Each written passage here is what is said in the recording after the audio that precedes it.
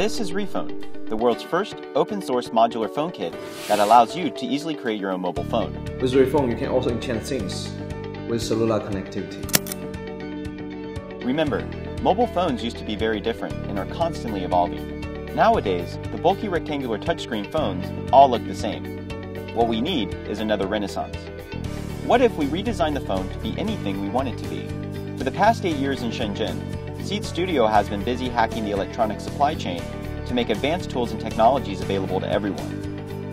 The result is the RePhone. The heart of the RePhone is a GSM module, featuring the world's smallest computer on a chip that easily fits to anything. Give your RePhone life by adding a touchscreen, audio, GPS, NFC motion sensor, camera, a single eye display, and many other cool modules. Just plug modules together using flexible NFC strips. Once connected, you can send texts and make calls, and even program your own logic.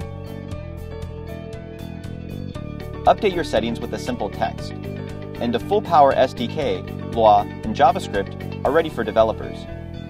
Next, give your RePhone a body by using the pre-cut craft paper.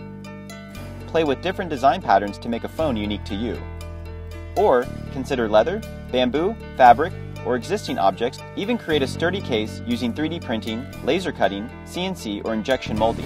Imagine making a call to your dog by adding a GSM and GPS module to the dog collar. Peter, come back home now.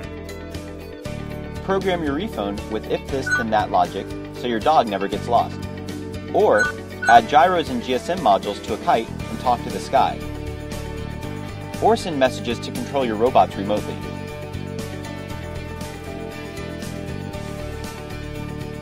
Talk to a door, desk, bike, or tree.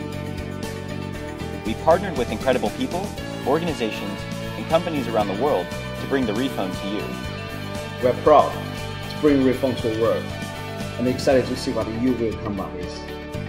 Please join us by backing this project, and let's begin the renaissance of phones.